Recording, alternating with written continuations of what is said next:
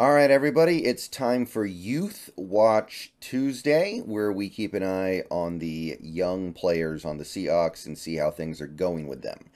Now, unfortunately, because they're third-year players, this video will not be talking about the way our tackles played in that game on Sunday, which is too bad because that deserves to be discussed more. So I am probably going to make a separate video just talking about that because what we saw on Sunday does raise some interesting thoughts, but that's going to be for another time. So we're talking about rookies and sophomores here. Let's start with the running backs. There wasn't really a lot for these guys to do in this game because we didn't run the ball very well, and I feel like there were...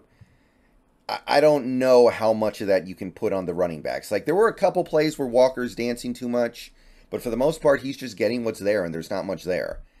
And I feel like he played okay despite that. 34 touches on the season so far, 121 yards, 2 touchdowns, 66.4 PFF grade. So it did drop a little bit. I'm not saying he played perfect against the Lions, but he got 2 goal line touchdowns, which that's like a problem for him, right? And he picked up a 4th down in short yardage. So those are the kind of main issues for Walker, I feel like, as a player, short yardage. So he came through 3 times in that game. I like that. And for the most part, I feel like he got what was there. So Ken Walker, feeling pretty good about where he's at the moment. Charbonnet, however, I know the numbers are not there yet. 9 touches for 41 yards.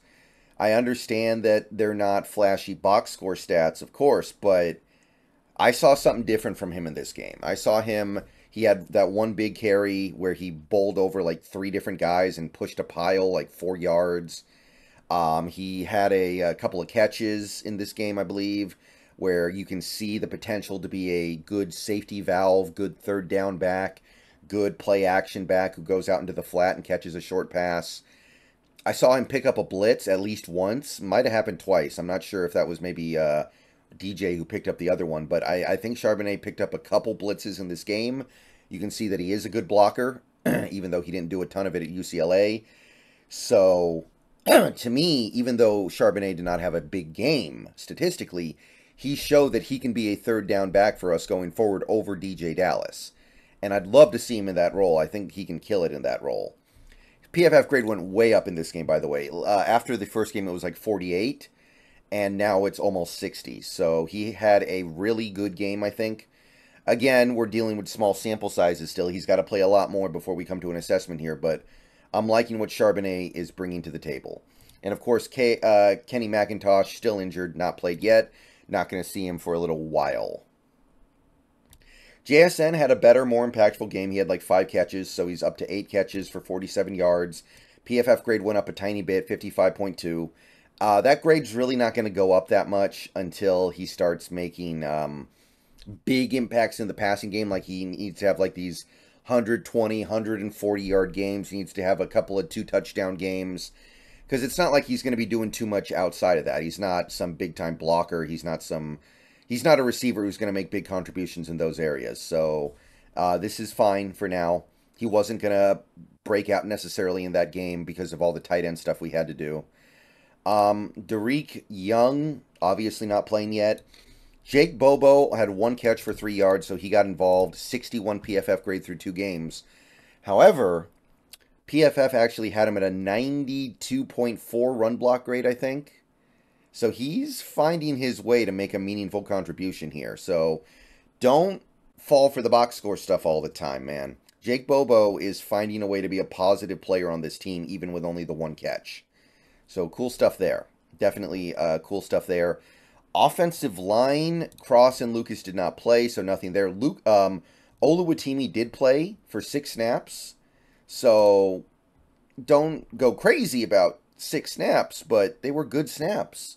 60 PFF grade. Run block grade was 58.4. I think his pass block grade was like 70-something. Very respectable. So he came in and looked like he belonged. Evan Brown did have a better game. Evan Brown was graded in the 70s. Evan Brown, by the way, played really solid. But Oluwatimi did not look lost. And he looked lost a little bit in that Green Bay game, the last preseason game. So he's come a long way in a very short time, is what I'm trying to say here. And yeah, I know it's 6 snaps, but it's 6 snaps where things could have gone disastrously wrong, and they didn't. And Anthony Bradford did not play. And that's your offense. Let's move on to the defense here. Mike Morris, nothing because he didn't play. Cam Young, however, did play, and I noticed him twice in that game. Like, just watching the game, not focusing in on just Cam Young, I noticed him twice, which is 2 times more than I thought I was going to notice him in this game. 2 tackles, 1 for a loss, so he's making a play in the backfield, which I didn't know was on the menu here. PFF grade of 57.1, which for a guy playing in his first significant NFL action is fine. So Cam Young, I'm not saying he won us this game, of course, but he played a part on a run defense that was pretty decent in this game. So shout out to Cam Young, not a guy I expect a ton from this year, but we needed him and he answered the bell. 57.1 with a tackle for loss, a play in the backfield is more than good enough for me for Cam Young. Drake Thomas played more on special teams, didn't have a tackle in this game. PFF grade dropped on special teams to 55. Nothing really there. Mafe did not play. Derek Hall played a better game, had a couple of tackles, and his PFF grade went all the way up to a 52.2. PFF also credited him with a couple QB pressures. I'll talk more about that on Pass Rush Friday, but Derek Hall looked a little bit better. Derek Hall looks like he belongs. And again, I'm going to keep using that word. We're not looking for these players to be superstars all the time. We're not looking for them to be elite. We're just looking for them to look like they belong. And in this game, Derek Hall looked like he belonged. Now, Tyreek Smith had 1 tackle and a really bad PFF grade, 31.7. First real NFL action. Not really going to read too much into it. It was only 9 snaps. But he will continue to play a small role on this defense as long as Mafe's out. So we're going to have to see what's going on with Poirier. Really, really hoping Mafe gets back sooner rather than later. Cornerback, Tariq Woolen made 2 tackles in that game. PFF grade went up 5 points. And then he got hurt. Bummer. Womp womp. You know? I'm hoping that everything's okay with Woolen. But Pete's already said it's not serious. So I'm going to go roll with that for now. But I'll feel a lot better when he's back out on the field. The big one, however, the really interesting one, the spotlight's on Devin Witherspoon. 5 tackles in his first ever NFL game, including a pass defensed on 4th down. He was in coverage on the other 4th down incomplete pass. Some people thought he interfered. I don't think there was enough there to call. He had a PFF grade of 57.4. Of course, he gets docked for the penalty, and he also had the touchdown allowed on the flea flicker, but I'm not tripping on that. That's a flea flicker. You're kind of supposed to get beat almost. I think he gave up one more catch on what was an offsides play where he just was sprinting backwards because he thought they were going to go deep. And then they did like a little comebacker after 15 yards. I'm not too mad about that either. The only thing I'm really mad at him in terms of something that he did in that game was the penalty because he bear hugged the guy when he didn't need to. But yeah, Witherspoon starting off on a pretty good track here. You can see the difference between Witherspoon and these other cornerbacks on this team, like Brown, like Jackson, like Bryant.